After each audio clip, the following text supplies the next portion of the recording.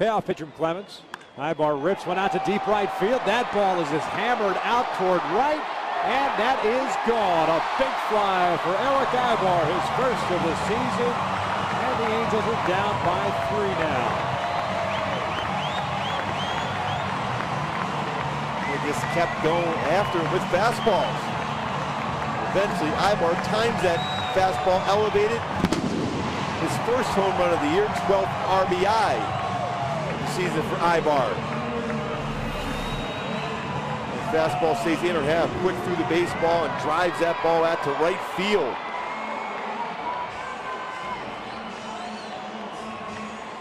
That's a big swing for Aybar. Good contact after finally timing one of those